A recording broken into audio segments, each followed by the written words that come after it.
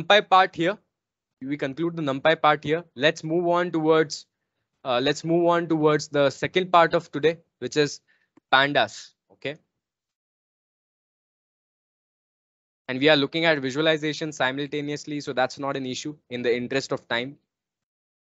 The second topic is Pandas, the Excel of Python.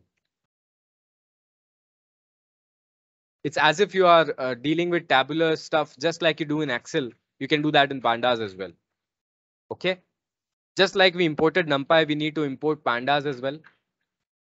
The standard convention is to import it as PD. Okay. So we have imported Pandas as PD. All right. And just let's start with creating a dictionary, because we looked at one example in the last sessions, and we can convert a dictionary to a Pandas data frame. Okay. So just like this, the premium product for NumPy was a NumPy array.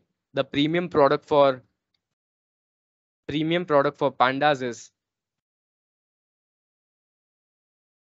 Pandas data frame. It's nothing but a table that you can work with in Python. Everything that you do in Microsoft Excel or Google Sheets, you can do that in Pandas as well. If you want to do a pivot table, there are ways to do that using a group by or things. If you want to do an aggregation, you can do that. If you want to visualize things, you can do that. We've already seen a bit of that. So you can do a lot of things in Pandas. Okay. So let's create a random data set. Okay. My reservoir data. Porosities. Let's say porosities are np.random.randint, np.random.randint, and let's say the starting range is, let's say 5 or let's say 7% porosity. The ending range is, let's say 35% porosity, and the size is, let's say 100. So this will give us 100 elements of porosity. Now we can generate permeabilities as well. Let's set up some, let's create only one element for now. Okay. So this is my reservoir data, which is a dictionary with porosity values. And let's convert that to a data frame. The way to do that is pd.dataframe is a function. And we pass the my reservoir data inside this. And you can see we have all the porosity values. We can store that as df reservoir. And if you see df reservoir, this is the df reservoir. Okay. Now we can create a permeability column like this. Just like we could create a new key in dictionary, we can create a permeability column like this. And I'm setting up a rule like, hey, permeability is like porosity multiplied by 120, let's say. That's a simple rule I'm creating. Okay. Or maybe let's say porosity to the power 2.15, 12, whatever. That's a random rule that I've created. Okay. So now if I look at df reservoir, so you can see I have a porosity value and I have a permeability value as well. Now I can visualize it. plt.plot. On the x-axis, I will have porosities. On the y-axis, I will have permeabilities. Okay. And because the order is not sorted, you are seeing these jiggly lines. So let's do the scatter plot. So you can see porosity, permeability is increasing with an increment in porosity. Normally, this data will be available to you from some data collection source. So you will not create this, but this is just our simulation of some random data set. And you can visualize what kind of relationship your porosity permeability values are following. Okay. What if you ask me, can I do the logarithm of permeability and plot it like a semi-log plot? Against porosity? Yes, you can do that. So you can repeat this plt.scatter. You can repeat that and you can do the np.log on the permeability column and then plot it. So you can see now it is it has changed its ways. Okay, so that's a bit about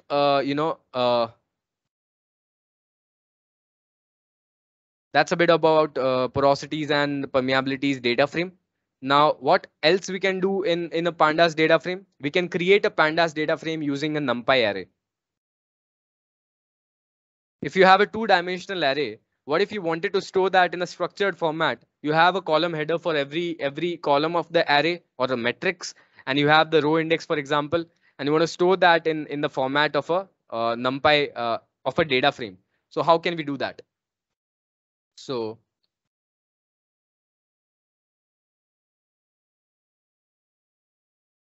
you cannot create a data frame from multiple three-dimensional matrix. Okay, so it's only limited to a two-dimensional matrix. So suppose we have this data. Suppose we have this data.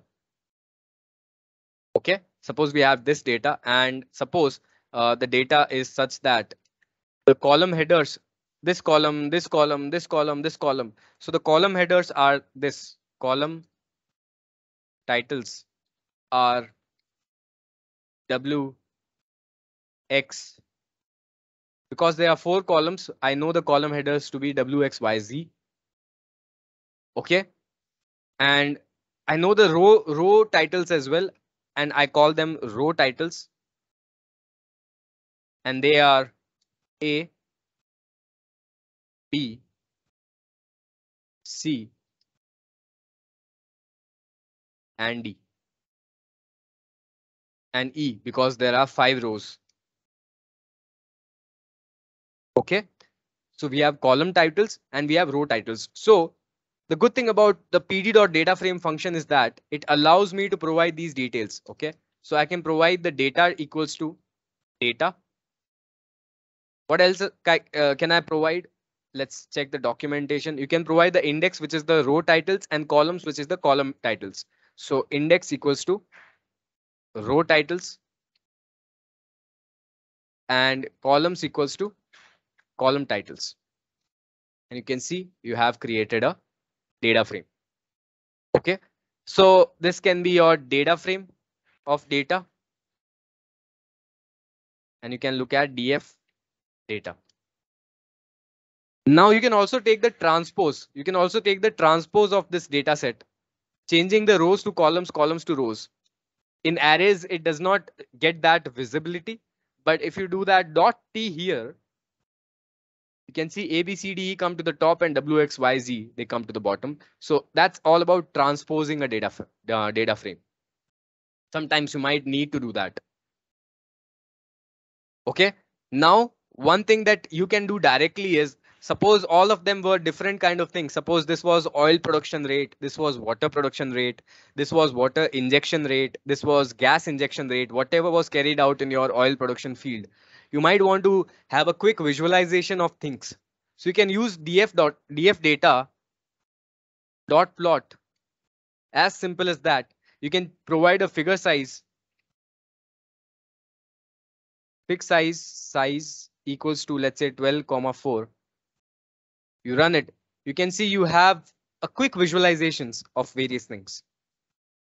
Okay, right now on the vertical axis we have A, B, C, D, E. For example, they can be time stamps as well. That this is my today's date, this is my tomorrow's date, and so on. So on the x-axis you can have various days. Let's try to create it like that. Okay, let's try to create it. So suppose my row day 1, and this is day 2. This is day 3. This is day 4. This is day 5. Okay, day 2, day 3, day 4, and day 5. And I run it and I run it. Now it gets more intuitive. Now you understand it. What can be the application of having a row index or a row title? And now if I plot it, you can see it's as if the various parameters are changing trends. You can see, you can drive some conclusion that, hey, the blue plot has declined after the day 3. Something went wrong in this particular parameter. You can go and check the sensor from whatever this parameter is recorded.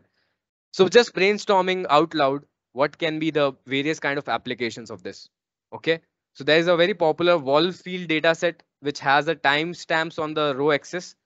So you can fetch that in, and you can work with that and do the same plotting on that as well. Okay, so now let's look at a very common fundamental: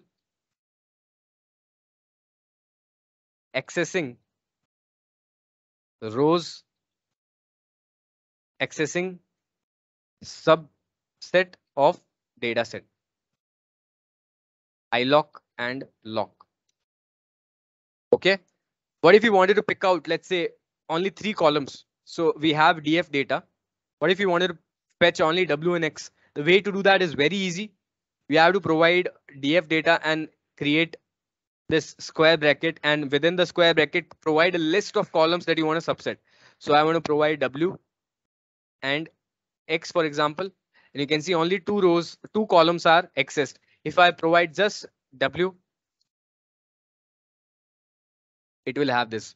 The reason we have 2 square brackets is because the internal square bracket is supposed to be the list of columns that you want to fetch. I can provide a z as well. Okay, so this is just a way to fetch out the columns. Okay, what if you wanted to pick out the first 2 columns and the first 2 rows? So basically you want to fetch out this much data, 0.73, 0.08, 2.79, 0.24. So the way to do that is df.ilock. df.ilock row, let's provide it like this: row initial up to row final. Row final will not be included, just like common indexing. This is for rows, comma, column initial up to column final. Okay, so df data, like I told you, we need the first 2 rows, which means 0th row and the first row, and the first 2 columns, which is the 0th column and the first column. So I can use the dot ilock. I is for accessing via indexes. We can also access via labels, which will be dot lock. So 0 to 2 and 0 to 2. You can see the first 2 rows and the first 2 columns are accessed. Similar thing can be done using dot lock. Okay, so df.lock follows the same strategy, just that you provide labels rather than providing numeric indexes. So you can provide df data dot lock starting at a, or starting at day 1, ending at, let's say, day 2. In this case, both the labels will be included, so there is no issue in this case. Starting at w, ending at x. So you can see it does the same thing as this thing. So if you understand these 2 things, you have understood how to access the sub parts of your data set. Okay, now finally let's look at how to importing data using Pandas. Now suppose we have a df data that we had, right? I can store that in my local folder using 2 CSV, and I can provide my wxyz data dot CSV. Okay, now before I run that, I will show you the folder. So this is my folder. You can see there are three notebooks and this script, nothing else. But once I run this, now you can see there is a CSV file now in my source folder. Okay, so now what if I wanted to import it again?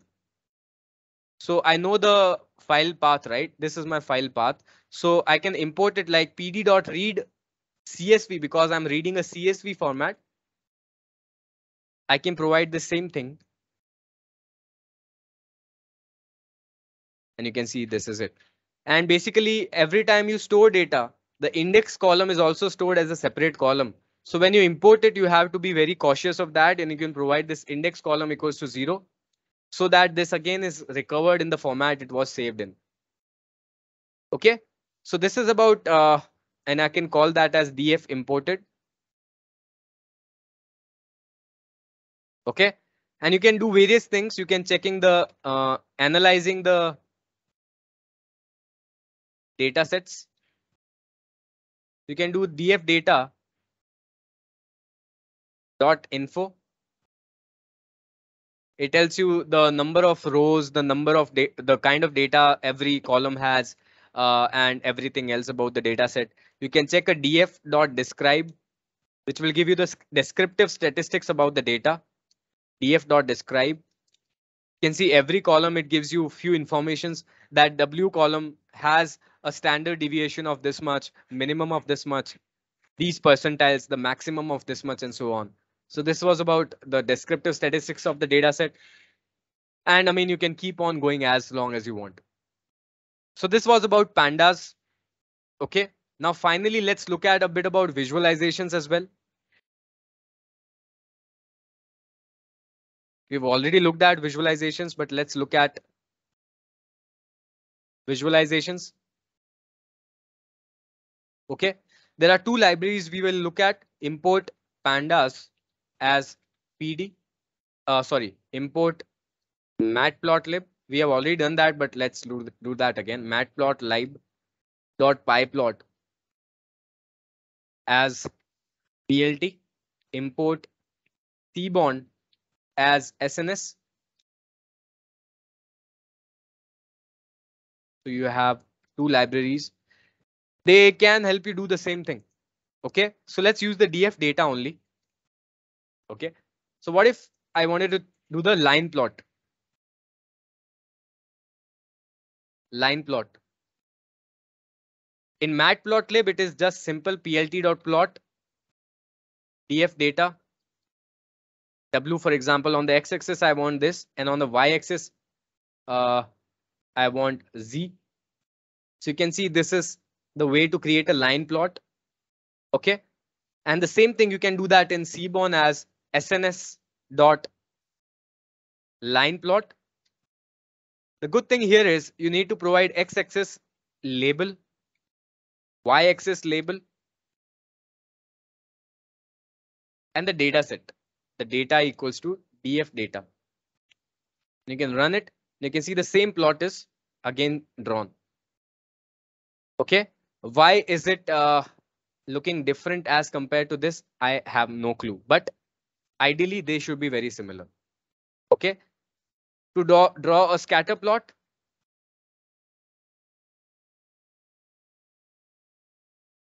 in matplotlib plt.scatter df data x df data y.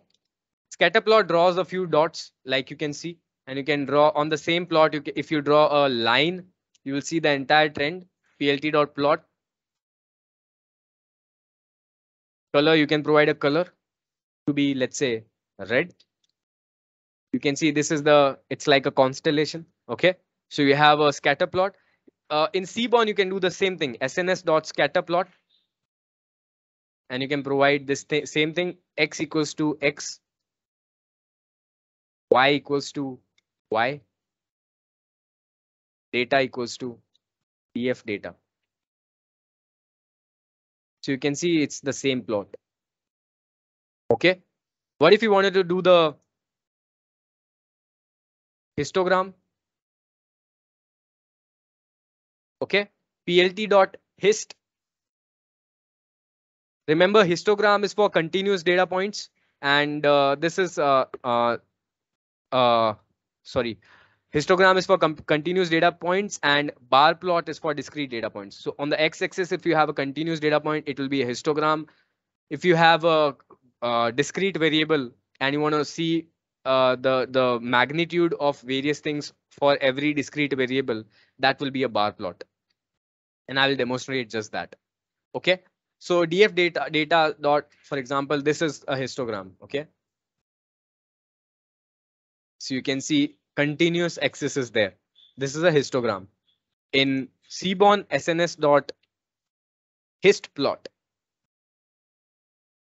x equals to x and data equals to df data. So you can see this is a better looking histogram. Whenever it gets to statistical plotting, Seaborn looks better. Okay. What if you wanted to look at, let's say, what if you wanted to look at, let's say, bar plot? In bar plot, the x-axis is always one axis is categorical. For example, in the DF data, you can do a dot plot kind equals to bar. And you can see for all the days you are seeing the values of various, it's like a comparison over multiple days of some parameters. You can assume them to be a lab reading on every day, and you can see the comparative reading that, hey, the W minus the Z at day one was this, and on day two, the W spiked a huge lot, and I can draw some inference from that. So this is the simplest way to do a bar plot, but if you wanted to use a matplotlib plt.bar, I can provide df. I can provide df.index on the x-axis, df data.index, and on the y-axis I can provide df data dot, let's say, w. So you can see for all the days I'm seeing a bar plot of w's. I can repeat this for, let's say, w x. You can see it's called a stacked bar plot, and I can repeat this for, let's say, w x y. You can see now we have three stacks, and we have z. So basically we are displaying the same information as we are displayed here, but in this it's a stack. Otherwise you can choose whatever way you want to visualize, whatever gives you more conclusions. Okay. And you can do the same thing in SNS dot bar plot. And you need to provide x-axis, and you need to provide y-axis, and you need to provide the data. Okay. X-axis is basically, let's say, uh, uh, in this case, I will have to use df data dot index. And on the y-axis, I'm not sure if it will work, but let's try. Data equals to df data. You can see it did work, which is a good thing. And again, Seaborn makes things look better. You can see automatically based on the magnitude, it has provided colors. So which is a good thing. So this is all about it. I think we can ignore Plotly for now, because I realize that Plotly needs external installation for most computers. By default, it does not come with the Seaborn with the Jupyter package. So you don't have to worry about Plotly for now. If in case you want to have a look at it, you can go to the, again, Petroleum from Scratch YouTube channel. I have a Plotly playlist there as well. So it's secondary. At least knowing one visualization tool really well helps your case. For example, for a long time in my journey in data science, I did not know much about Seaborn, so I carried my entire thing using Matplotlib. And as you have seen in the last 15 minutes, everything that you can do in Matplotlib, you can do in Seaborn as well. So that's not an issue. So I think that's all about it. Let's open the floor for discussions and questions. This is it about session 3. Any doubts, anyone?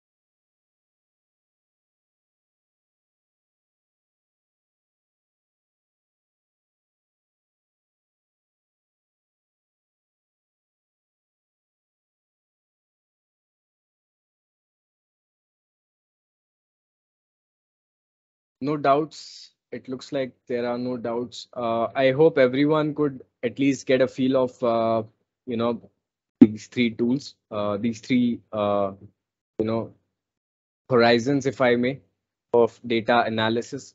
I will upload this notebook in the same folder where I've been uploading the codes. So you can access that after the session.